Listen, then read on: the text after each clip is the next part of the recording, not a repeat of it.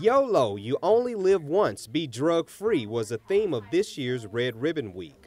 At Camp Zama, young students engaged in several activities learning the importance of drug prevention. We highlight drug prevention, substance abuse prevention, whether it's over-the-counter medication, the misuse of those, or prescription medication, and also the illegal substances as well. During the week, U.S. Army Garrison Japan's Army Substance Abuse Program, or ASAP, set up a display at the middle and high school cafeteria to promote prevention efforts. Students gathered to experience the drunk goggles and to sign the drug-free pledge.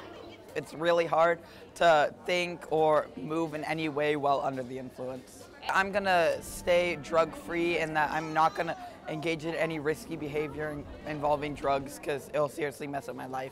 ASAP also provided educational sessions to children at Arn Elementary School on the Sagami-Hara family housing area installation. McGruff the crime dog even came out to support the anti-drug message.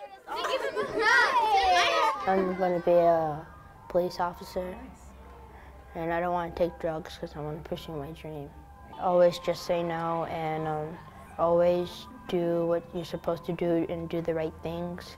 I want them to understand that they have brilliance and potential. The best advice: to identify their gifts, identify their goals, and to not let anything stand in their way to keep their focus in life. The Red Ribbon Campaign is the largest and oldest drug prevention program in the nation.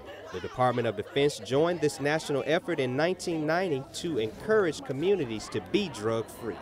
Every year, Camp Zama's ASAP leads the effort, along with its schools, campaigning to raise positive awareness for substance abuse. You only live once. And so what are we going to do with the life that we are given now? One of the biggest things is we just really wanted them to take away what it was like to be in that state and what would they tell someone so that they don't end up in a bad situation.